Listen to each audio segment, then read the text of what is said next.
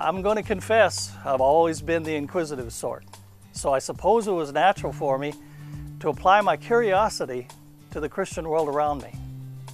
I wanted to know what God was after. What did He really want from mankind? So I asked a lot of questions. I got a lot of different answers.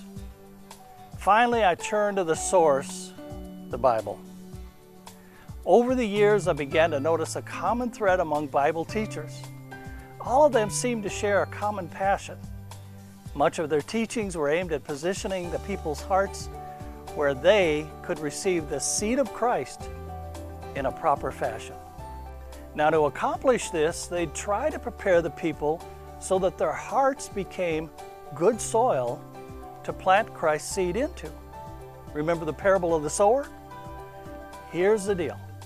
The heart must be good soil to receive the seed of Christ.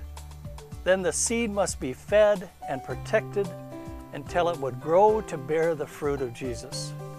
Now, if all went according to God's plan, the character would begin to resemble God's.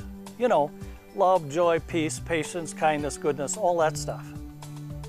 Their greatest challenge was this. Many of the people they dealt with didn't really want their hearts messed with that way. I guess that's why Jesus said only a few would find life. The sowing of God's seed in the good soil of the heart is required for each of us, or the power to create new life just plain doesn't work. So guess what this book is about?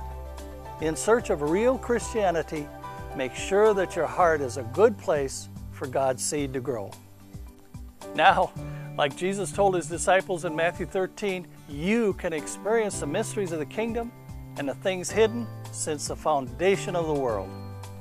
You're going to be amazed how simple all of this really is.